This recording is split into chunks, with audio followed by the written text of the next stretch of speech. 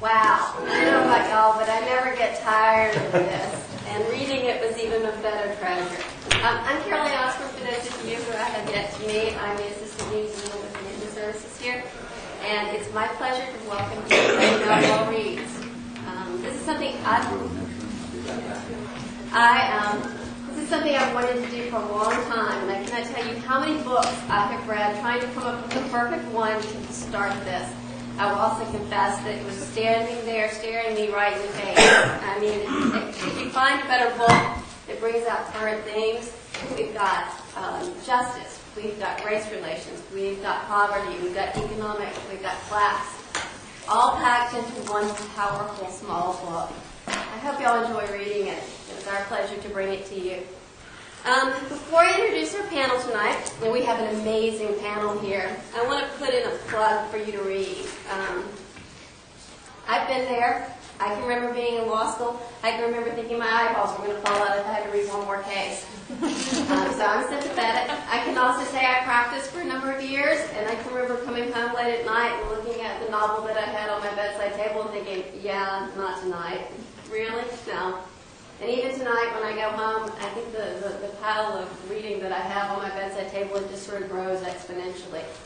It is such a valuable tool. It takes us away. It gives us an escape into something new and different.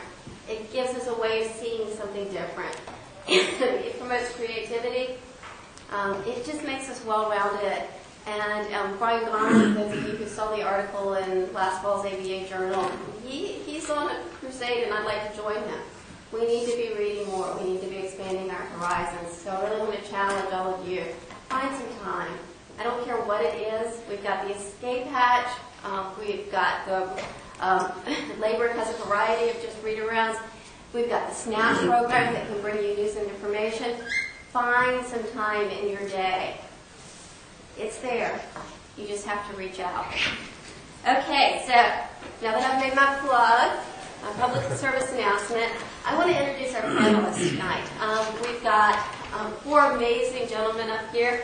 When I look at their accolades, I was just like, wow, how lucky can we get? So let me start with somebody who's spent 39 years here at W&L, more than 39 years, Professor Lash, LaRue. He is the Professor of Law Emeritus here at W&L. He is a former director of the Francis Lewis Law Center. He is a 1959 graduate of W&L and then a 1962 graduate of Harvard Law School. He has an expertise in constitutional law and the judiciary, and his classes that he has taught here have ranged from evidence to election law. He's spanned the gamut. He's admitted to the Virginia Bar. He served as a legal officer in the U.S. Marines as well as a trial attorney with the Department of Justice. He's got over 50 articles as well as several books, including The Constitutional Law as a Fiction, Narrative in the Rhetoric of Authority, and a case study of the Watergate affair. So welcome to Professor LaRue. Our next panelist is a gentleman who I don't think needs introduction, but I'm going to do that, Professor Jim Moliterno. He is the Vincent Bradford Professor of Law here at the Law School. He teaches a variety of classes, including civil procedure and professional responsibility. He is a native of Ohio, attending Young State University, and he earned his JD from the University of Akron. Prior to joining us here at W&L, he was at that law school sort of down 64. I think they know what is William and Mary. Y'all may have heard of it. He not only was a professor of law, but he held a number of clinical and administrative positions, including that of the vice dean. He is a renowned expert, literally worldwide, in legal ethics, and he has lectured and trained lawyers, judges, and professors in Armenia, Georgia, Japan, China, Indonesia, Spain, and Thailand. He is the author and co-author of at least 10 books, and including his latest two, The American Legal Profession in Crisis, which is published by Oxford, and Global Issues in Legal Ethics. So welcome to Professor Moliterno. And from across the other side, we have two distinguished members of the college faculty. Dr. Connor, who is also serving in the office of the Associate Provost. He is officially the Joe M. and James Balanchine Professor of English. He has been a member of the W&L English Department since 1996, and he served as head of that department before he became our Associate Provost, most recently in July of 2013. He holds bachelor's degrees in English and philosophy from the University of Washington, as well as master's and doctorates in English literature from Princeton. His areas of research and expertise include 20th century American fiction, African American literature, literature and philosophy, and literature and religion. He teaches a range of classes and seminars, including Shakespeare, modern Irish literature, and the modern American novel. He is both a university leader and a scholar. He has served as the director of academic programs such as the Program in African American Studies, the Spring Term, and the Interdisciplinary Study Abroad Program for Ireland. I want to go to that one. His publications include books on literary greats such as Shakespeare, Toni Morrison, James Joyce, and articles examining the work of Thomas Pynchon, Charles Johnson, and Ralph Ellison. And last but not least is Professor Ted DeLaney. Professor DeLaney has a long history here at W&L. He's a Lexington native, as well as a cum laude graduate. He also holds his PhD in history, again, from Down 64, William and Mary. He teaches courses on colonial North America, African American history, civil rights, and gay and lesbian history. He also serves as the director of W&L's Africana Studies program. He is a widely respected teacher and scholar who has led educational programs allowing W&L students to experience history on location throughout the southern United States as well as the Caribbean. His work often examines the history of the segregated American South, and his current projects include writing on school segregation here in Virginia, oral history projects involving extensive interviews with former public school students, teachers, and administrators, and examining the manuscripts, newspapers, and school board minutes, as well as the governor's papers, all at the Library of Virginia. He has significant expertise on Jim Crow era, and as well as the taboo of miscegenation. And last but not least, his son is a graduate of W&L who actually practices in Los Angeles. Last but not least is our moderator, Andrew Christensen. Andrew is our Faculty Services Librarian, where he coordinates library support for our faculty scholarly research and instruction, and he's responsible for putting tonight together. So with that, I'm going to turn it over to Andrew and say thank you all, and welcome.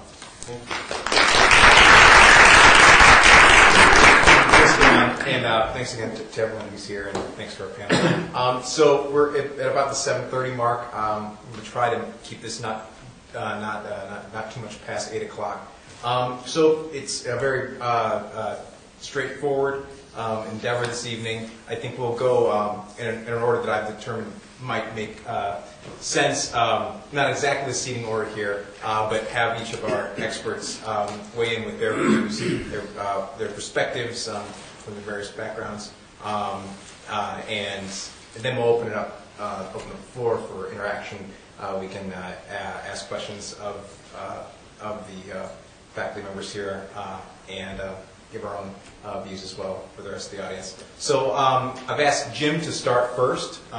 We're going to go for about maybe 7 minutes, 8 minutes or so. I can do it, Andrew. Great. Thank you, Jim. Thanks very much. And thank you so much for having the nice long break of introduction so that I could collect myself after watching the film. This is probably, I know I'm supposed to provide sort of dispassionate legal ethics analysis and all that, but this is probably the 50th time that I've seen this film. I watched it with my children as they were growing up. They're now 32, 30, and 26. And from the time they were very, very small until they were teenagers and then moving out, this was a movie that we had to watch every year, and we watched it together, the four of us, or however many of them were around at the time. And of course, in that group, some of what we were thinking about as the movie went on was Atticus Finch's father.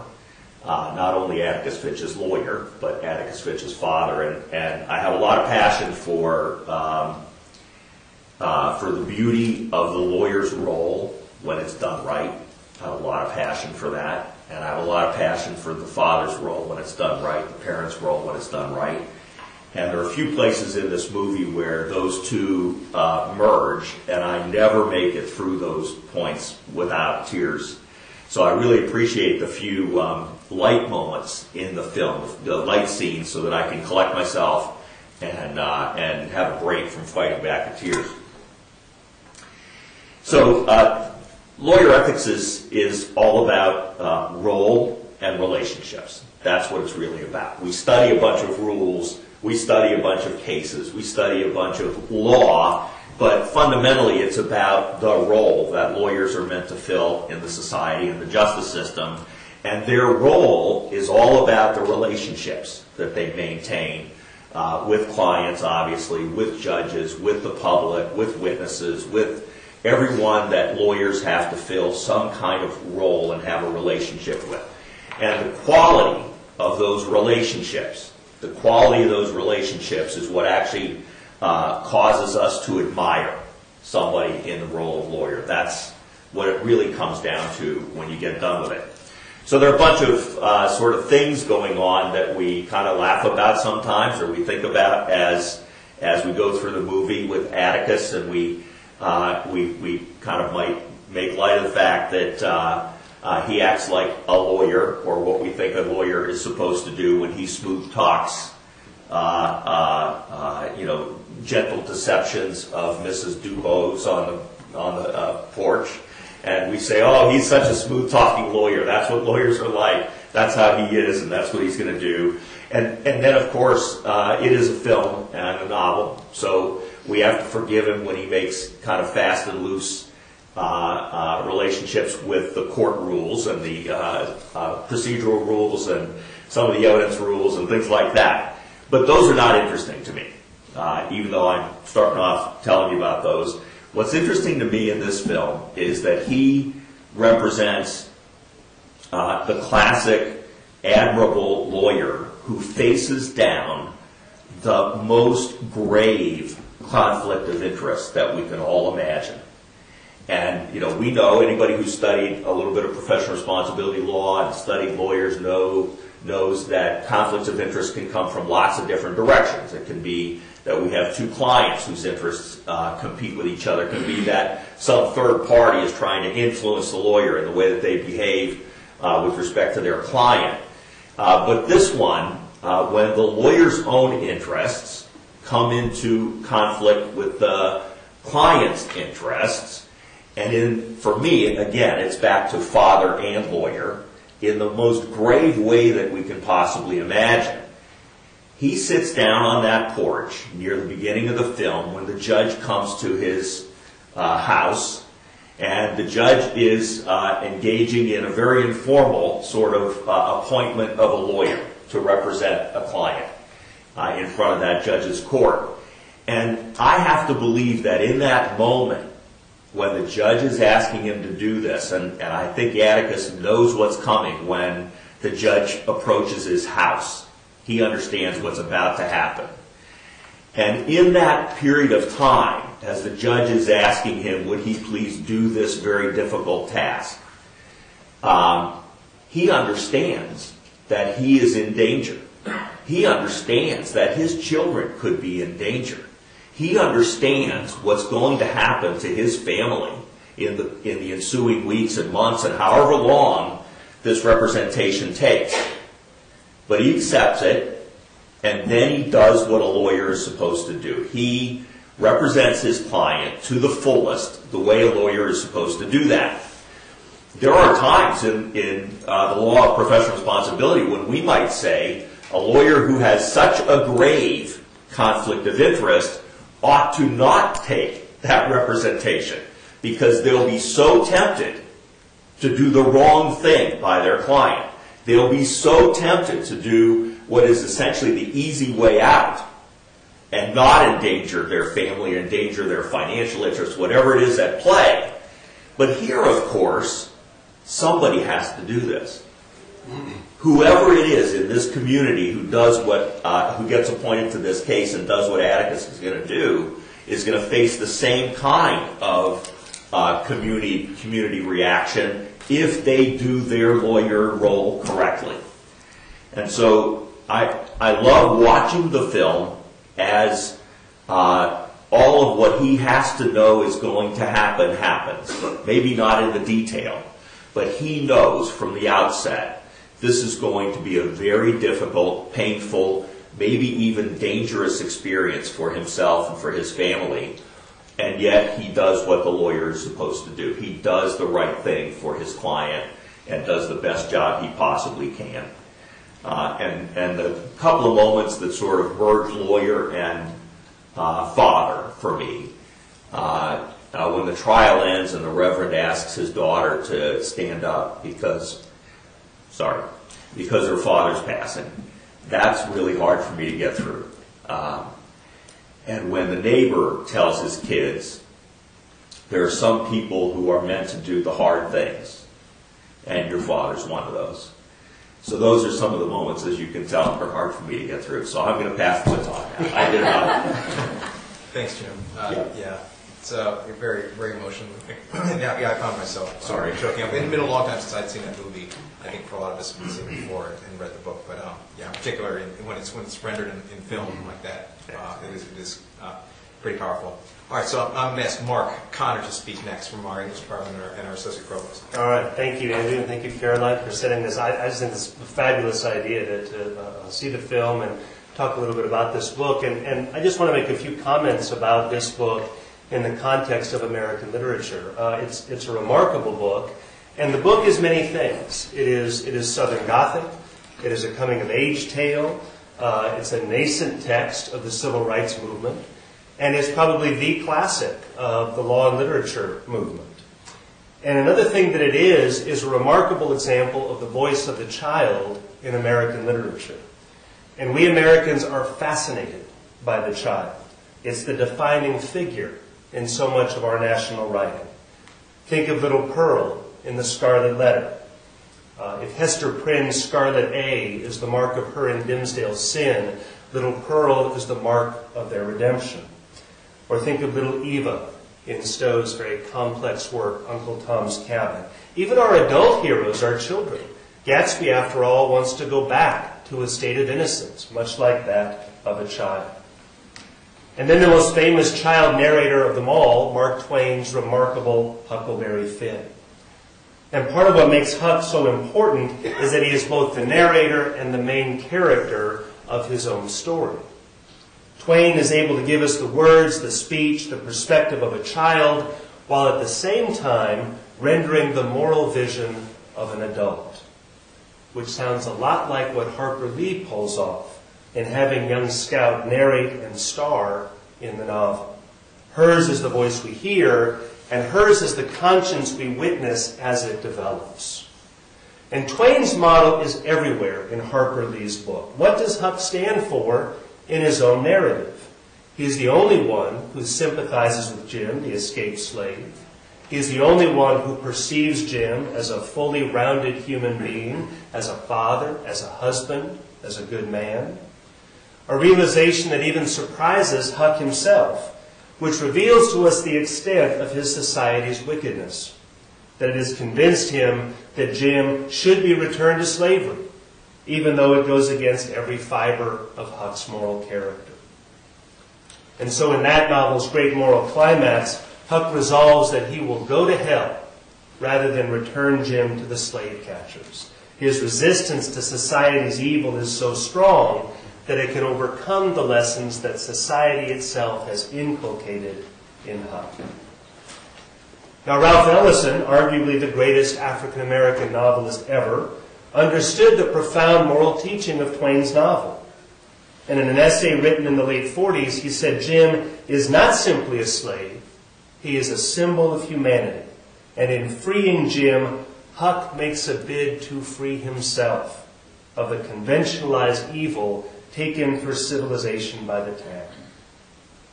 And through this remarkably daring representation of the black man, and recall that Twain's novel was published in 1884, right when Reconstruction was receding and the evils of Jim Crow were beginning, Twain established the standard for the moral voice in the American novel. Ellison concludes, Jim represents Twain's acceptance of his personal responsibility in the condition of society. This was the tragic face behind his comic mask. Now, this is extraordinarily resonant with Harper Lee's great novel. Scout becomes this moral voice, all the more poignant because, like Huck, she is essentially powerless. Her role is to witness to Tom's humanity and to sound the cry of his freedom, a cry that in the novel goes tragically unheard, but that we, the readers, hear. And the fact of the novel's incredible popularity, it sold over 30 million copies, most widely read book in America for young readers between ages grades 9 and 12, suggests that we as readers are eager to hear this cry. Scout is the innocent child who is forced to confront a rather horrifying catalog of American sins. Racial prejudice and injustice, yes, but also the suggestion of incest between Mayella Ewell and her father, the ostracism of Boo Radley, stark class differences, gender repression. It's funny when she's forced to wear the dress, but it's also a sense of the constraints that are going to be put upon this remarkable child as she grows. The fact is, we in American culture ask an awful lot of our children. We ask them to carry our moral burdens, to return us to a state of innocence, to redeem our sinfulness, even or especially that greatest of American sins, the history of slavery and oppression that we can track throughout the American experiment. Twain puts this burden on Huck. Faulkner puts it on Isaac McCaslin. Salinger puts it on Holden Caulfield. Alice Walker puts it on Seeley. Harper Lee puts it on young Scout. And so in one compelling reading of the novel, Scout's perspective and Scout's resolution become the chief concern of the book. We can say that the great question of the novel is really not, will Tom Robinson be found innocent or guilty? No, the question is, what effect will all this have on young Scout? For as she goes, so goes the nation, and so go ourselves. She is the embodiment of America's relentless urge to think of itself as somehow always innocent. Now, having said that, let me push back with another reading. Let me assert that Lee's great question is precisely whether or not Tom Robinson will find justice or find death. The novel is written in the years 1957 to 1960 by an author from Monroeville, Alabama, equidistant between Mobile and Montgomery. We know about the historical context of the late 50s and early 60s. We know about Emmett Till and the Scottsboro Boys. And on the horizon of Lee's achievement is the civil rights movement, the emergence of black power, the long, hot summer of '68, and that terrible transformative time of riot, assassination, and a day of reckoning for much of American culture. And Lee understands at some level, and we certainly see this with historical hindsight, that her novel is emerging from the crucible of race in America. And this means that its moral barometer is inevitably this: what will happen to the black man in this book? To return to Ralph Ellison, who seems to me still the most insightful commentator America has ever produced on its long agon with race. Ellison insists that the test of the great American novel is how faithfully, boldly, and with how much complexity that novel approaches what he calls our tragicomic history, and particularly our history of white and black. Such boldness, he claims, defined the great 19th century novelists like Twain and Melville. But in the 20th century, he says, that boldness flagged as we turned away from our racial dilemmas and sought an easier path. Well, not so Harper Lee. She shows us the failure of one Southern community to face its history and its sins, and she shows us the astonishing bravery of a few of its members, whose efforts perhaps can redeem that community, or if not redeem it, at least provide us with some hope that it could one day be redeemed. So to conclude, we can claim that ultimately the great achievement of Lee's novel is a stylistic one. By bringing together the voice of a child and the moral perspective of a mature writer, Lee manages to have her cake and eat it too. The innocence with which Scout sees the world and the sharp critique with which Harper Lee sees it. What the novel forces us to do is to see the world through Scout's eyes. And if we read carefully, to see ourselves through the demanding eyes of the child.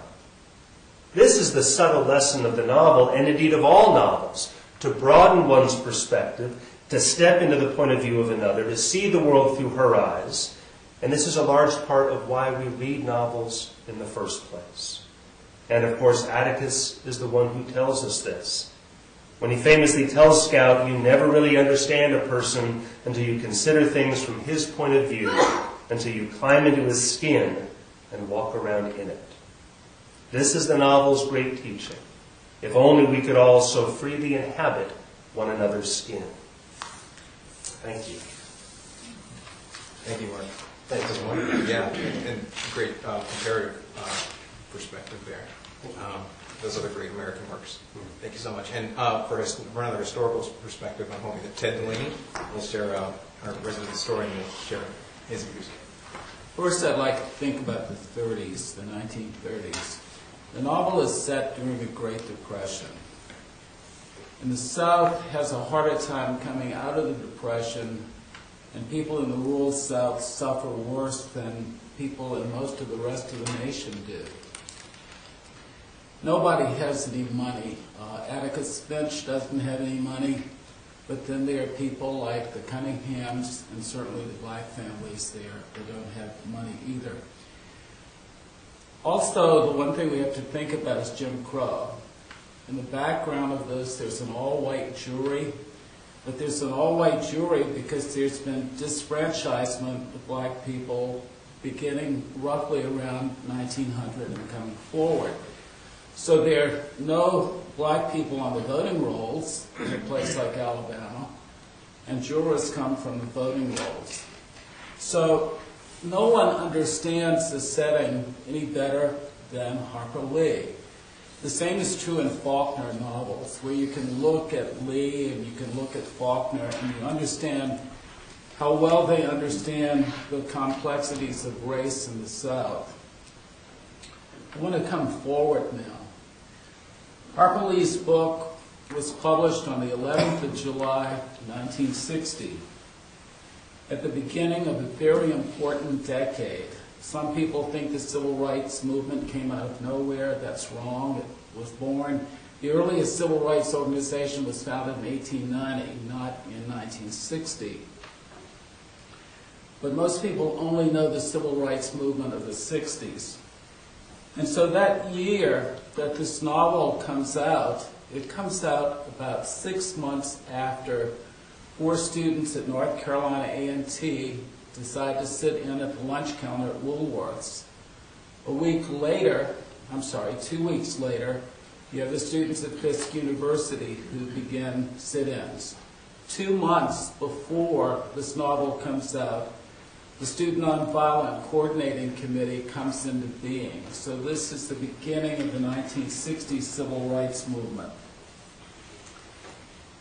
As all of this unrest is beginning with regard to black resistance in the South, there's something else that's happening in the background. 1960 is the beginning of the centennial of the Civil War. A lot of people have been looking forward to this. The centennial of the Civil War, incidentally, sort of resurrects the Confederate flag that had almost died in most places. And so it comes sort of back out and into full prominence. But it's the only thing about the Civil War that anybody seems to pay attention to during the 1960s, because the civil rights movement overshadows the centennial of the Civil War, pushes it away from the front page of newspapers or from television news. Ironically, however, Harper Lee claims to be a descendant of Robert E. Lee.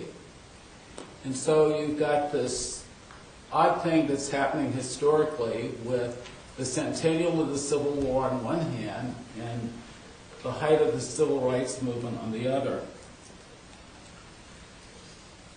To Kill a Mockingbird brings a story to us that is all too familiar in the history of the New South. And this is a story of fear of black-white relations where sex may be involved. The novel comes out 5 years after Emmett Till's murder. Once again, a similar kind of plot where you've got a 14-year-old boy from Chicago who's accused of talking fresh to Carolyn Bryant, who is the proprietor of the grocery store, the country store, if you will, in Money, Mississippi. Carolyn's husband, Roy, and his half-brother go out to get Emmett Till to teach him a lesson. They kill him. They stand trial. An all-white jury finds them not guilty. But 1 month later, they sell their story to a reporter who publishes it in Look magazine. They sell the story for $4,000, in which they freely tell how they murdered Emmett Till. And of course, double jeopardy protects them from being tried again. The story also, because it happened in the 30s, the story is also inspired by the trial of the Scottsboro brothers. And there's some scholars who look at the similarities between what happens in the trial in To Kill a Mockingbird and the trial of the Scottsboro brothers. So there are these incredible parallels, if you will, and important parallels. I have a great deal of admiration for Harper Lee because it seems to me that coming from the part of Alabama that she comes from, it took a lot of courage to write this book. It also makes me wonder a great deal about her because on her webpage, there's the descendant of Robert E. Lee thing. So there's also that dimension. And the struggle that we painfully are aware of in Lexington, where people seem to think that they know what Robert E. Lee wants, particularly on this campus. So my hat goes off to Harper Lee, and I thank Andrew and Caroline for doing this. This has been a lot of fun for me. Well, thank you, Ted. Yeah, that was, great historical perspective. There's some, you made reference to some very important events around that same time that definitely influenced her writing, and things that still, to this day, I know we learn about you teaching. So, very important part of history. And then that part that you had actually just told me just earlier this evening about that she had been related, claims to be related to a descendant of Robert E. Lee, direct descendant. That's interesting. So, I'll have to look more into that. All right, so last, Professor LaRue, who actually was a practitioner, as I understand, a legal practitioner in the South, the U.S. Justice Department during the 1960s, and I'm hoping he'll share with us some interesting perspectives in that respect. Thank you. One of the things that struck me immediately, I don't know how many of you, was the jury was out 2 hours. That's a long, long time. I prosecuted a policeman from Canton, Mississippi, and I kept the jury out for 45 minutes before they acquitted. Obviously not as good as Atticus. And my colleagues thought I had performed heroically and magnificently to have kept them out that long. It was a tough business. Atticus did have a tough job. He had a better judge than most of them I appeared before, who could fairly be described as, at best, toads. But he also exemplified a lesson that I knew was true, which the utter respect with which he treats everybody, even the toads. In fact, the more, the less deserving of respect your judge and your opponent are, the more respect you must accord them. Or otherwise, you go down to their level and you become as dirty as they are. I think that's exemplified most beautifully in his cross-examinations. Notice how gently he dealt with the obvious lies. He never did any of this kind of Perry Mason kind of stuff. There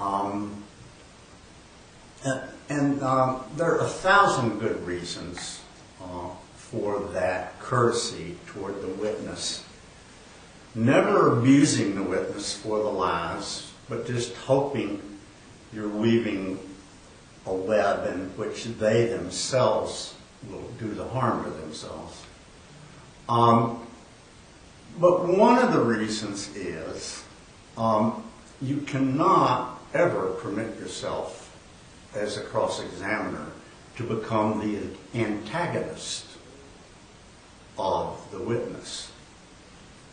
Because once a fight gets started, people take sides. And who's the jury going to take sides with? You? Wearing a suit? Speaking good English? Obviously upper middle class? Or the poor slob who's lying because he has no better way of getting through the world, and whose social class and clothes and speech and way of being is exactly the same as that group of jurors. So if you put them into a position where you start a fight, people take sides in fights. You can't expect them to take your side because you're not their kind of people. So you have to treat that witness with the utmost respect. And in making the argument,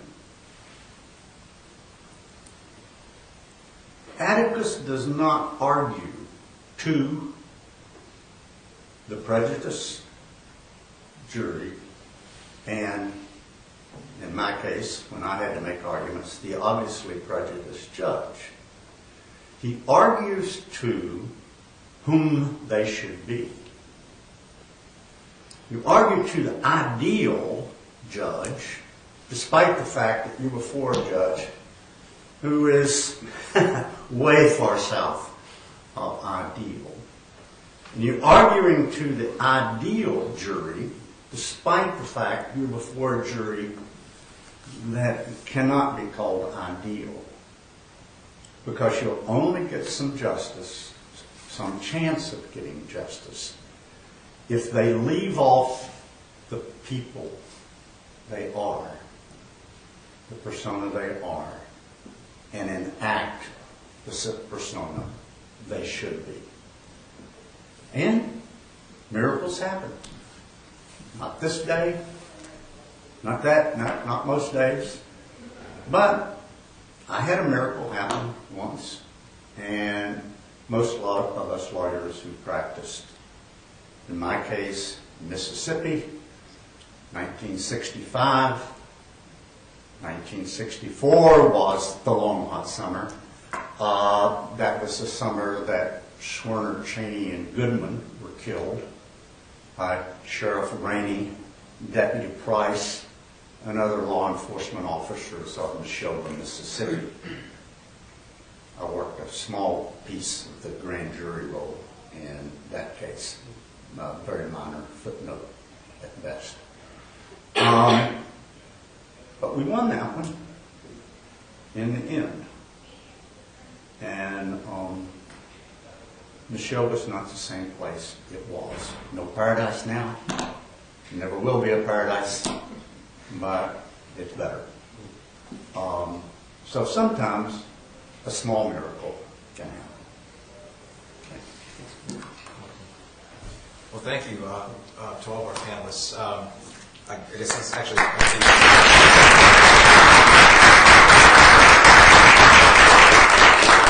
All right. So we'd like to open up the floor for questions, comments, people's perspectives. Yes, ma'am.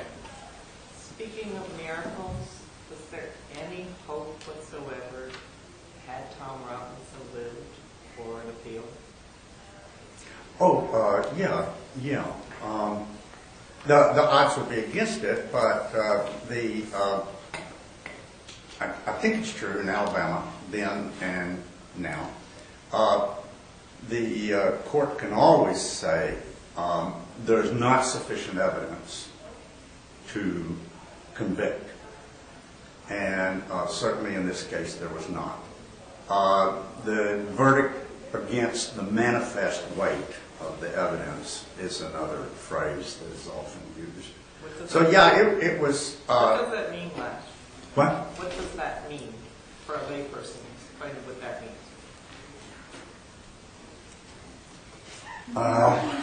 You got to be daft to return that jury, that verdict, or more accurately, the jury's verdict shows a disregard for the law.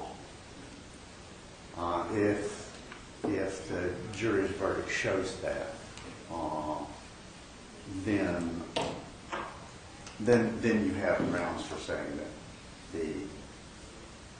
that the euphemism that I used, and you can repeat that with a straight face.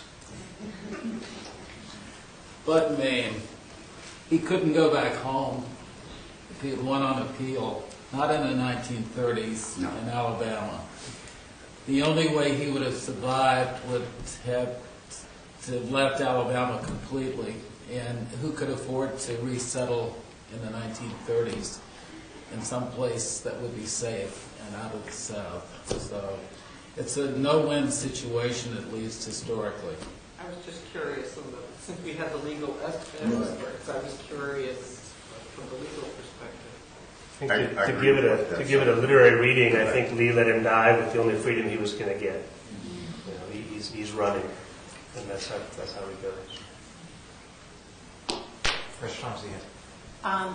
There are so many things that could be said about the book, and we heard 4 great perspectives, and I could talk about all of them, but I sort of thought I'd throw this at Jim and say there are 2 lawyers in this movie, not 1, 3 if you count the judge. Right.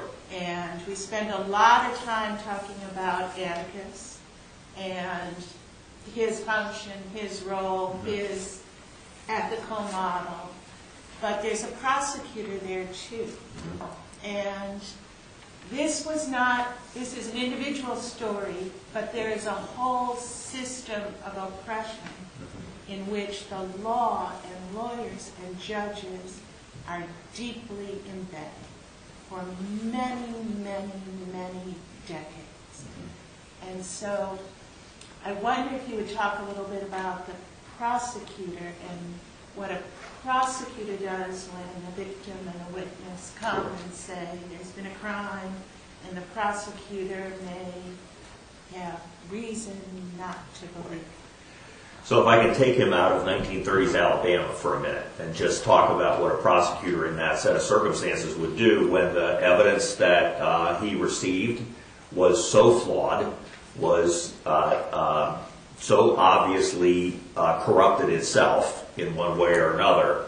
The proper thing for a prosecutor to do that at that point is to dismiss the charges and not pursue the charges. So, we think sometimes of a prosecutor as just being another lawyer, and he or she is supposed to fight hard and win the way that a defense lawyer tries to fight hard and win. And I think inside, a lot of prosecutors adopt that persona, right? And they do that. But what they forget about sometimes is that they don't represent any individual. They represent the entity of the state. So they represent the public. They're supposed to represent a client, the state of Alabama or whatever it happens to be, that by its very nature is public abiding, right? So they are not supposed to just try to win. And there are lots of cases that give the terms of phrase for that. Without using any of them, the prosecutor is representing a client who is public abiding and is supposed to act and not in the interest of winning. So from the outset, this prosecutor shouldn't have brought these charges and pursued them. When I watched the movie, I'm actually, there's a strange pattern in the prosecutor's behavior. So get past the moment where he shouldn't have brought the charges in the first place. Now he's in a trial, and he's presenting the evidence. And at least for me, it looks like he presents the evidence in a very half-hearted way, right? As if he doesn't believe it either. He doesn't feel comfortable with what's happening either.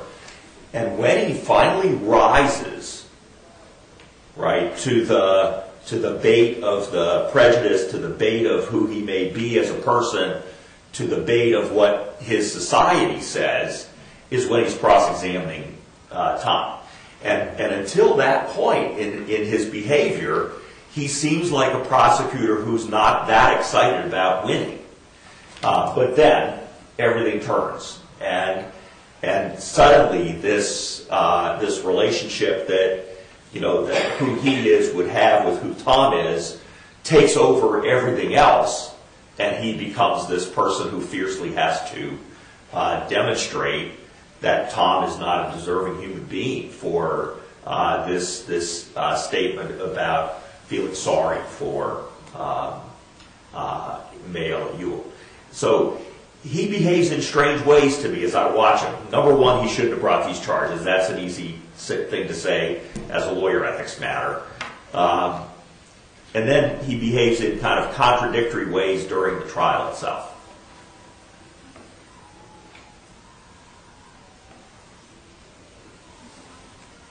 Sorry. Yes.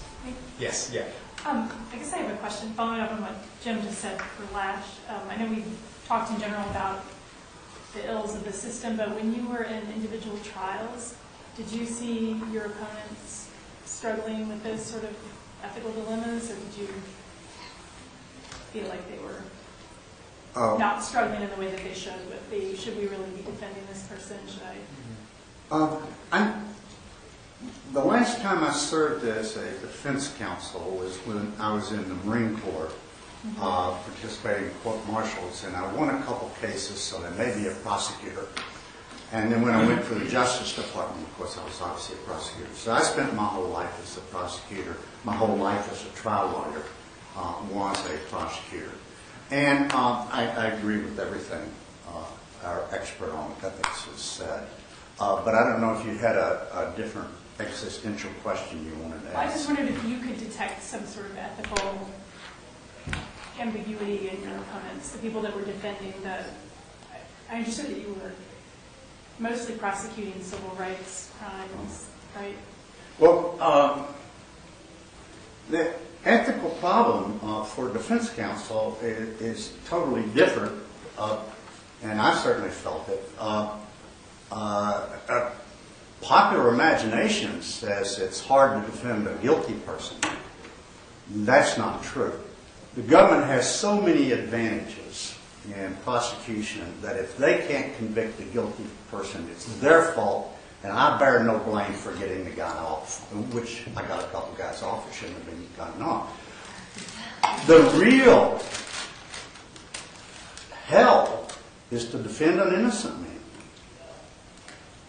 I mean, if you've never done that, you've been lucky. There's nothing worse, because too many innocent people get convicted, and it's always in the back of your mind, that's my fault. That's what's difficult. And, I'm sorry. No, I think I agree. Right. Yes. I have a question about the sort of semi-moral dilemma at the end when they're on the porch. And, Oh, yeah. Obviously a murder is just taking place in self-defense or whatever. What's your sense of how the sheriff feels with that? How the sheriff feels? Is that the sheriff? Yeah. Well, the marshal or sheriff, whatever he is. How does he feel about it? No, how do you feel? How did I feel about the sheriff? Well, first of all, he's not a lawyer. So I study lawyer ethics, and I'm not that smart about capital E ethics and morality and so forth. But so he's not a lawyer, so I don't have any professional ethics opinion about his behavior. It's hard not to love what he does. That's hard. Please.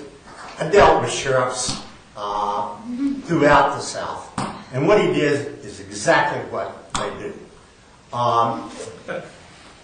And where do I put it? Who is the client for the sheriff? When I practiced law in the South, it was the local business community. And so the sheriff's main job is to prevent windows from being broken, to keep the peace in the most fundamental way. And the peace could be, and in many cases like this one, the moral peace. Their compass is not the law. Their compass is peace. And the various many meanings that that would have. So I was not surprised by his behavior. I dealt with many of sheriffs like that. So I'll just say that I think what this sheriff did was distrust the law. He wanted justice to happen, and he had already been a witness, a very close witness to an event where justice was not done, going through the legal procedures. And he basically made up his mind, probably correctly, about what the just result would be to this event. And he decided to bypass law and get there on his own. And I kind of feel good about it when he does it. I'm afraid, Maybe it's also commentary on his perception of the likelihood that justice would actually be.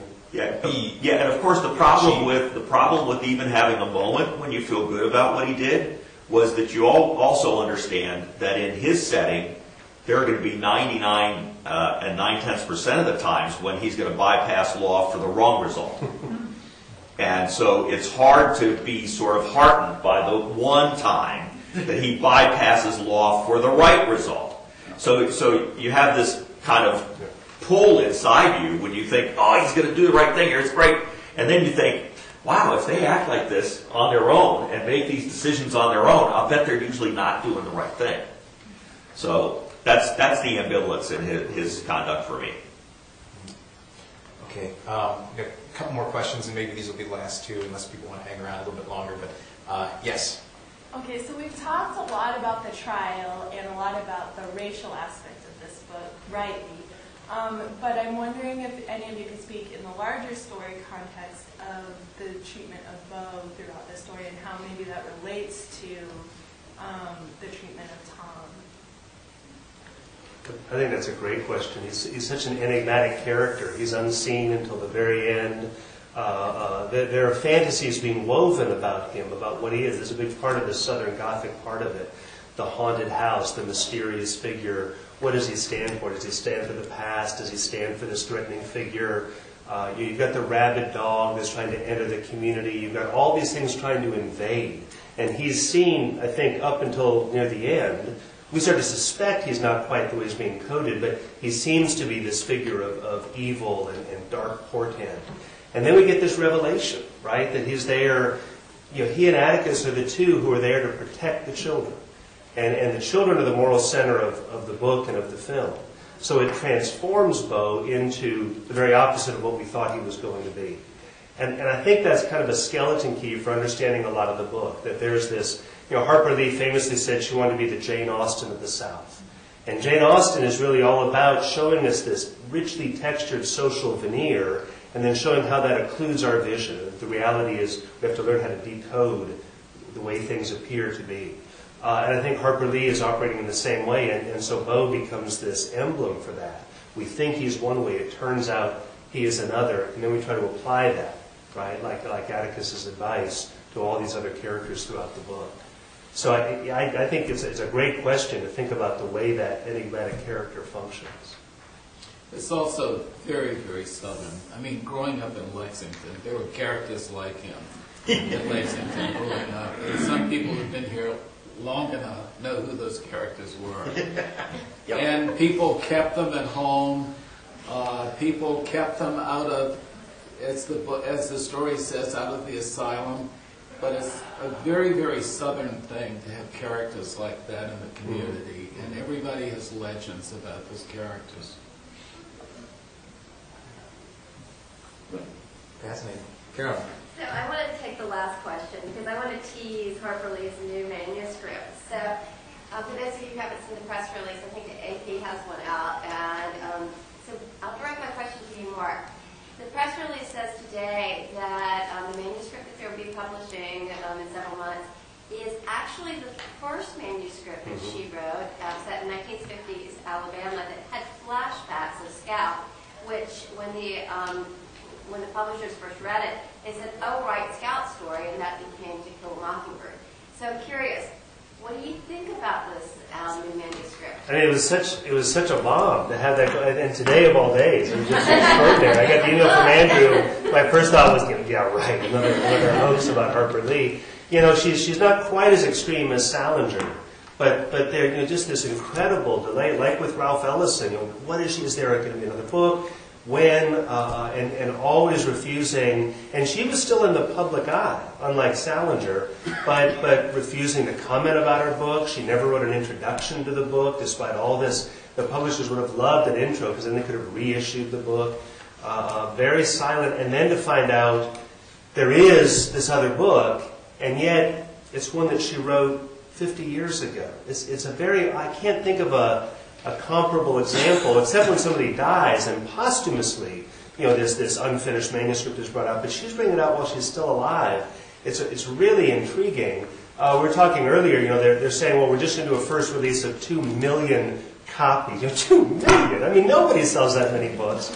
I mean, kudos for her, right? I mean, why not bring it out? I mean, she's 88. Bring it out before she goes and see what the world makes of it. It's going to be a splash, that's for sure. There's an excellent book on Harper Lee. It's called The Mockingbird Next Door. At the about 4 or 5 years ago, it's a very recent book. A young woman reporter from Chicago was the first reporter, for reasons the woman herself doesn't know, that Harper Lee talked to. And the young woman becomes sick. She moves to the hometown, becomes good friends with Harper, her older sister Alice, who carries on the father's practice. Atticus is modeled on her father. Dill, next door neighbor, was Truman Capote as a young man. But, by the way, don't rely on anything you ever read that Truman Capote says about this or anything else. He's notorious about it. And it's documented, well documented. But anyway, if you want to know between now and the novel coming out, you want to know about Harper Lee and the town and her character, I can't recommend this book too highly. Well, we should say Harper Lee has rejected that book as being authoritative. It was written with her cooperation, but then she said, no, she's disclaimed the book. So she plays a complicated game with her public persona. It's been very interesting. I think we might have another W&L Reads when that one comes out. We might have the movie, though. I don't know when the movie's coming out. That might be another wait for I'm that. sure there are options, right?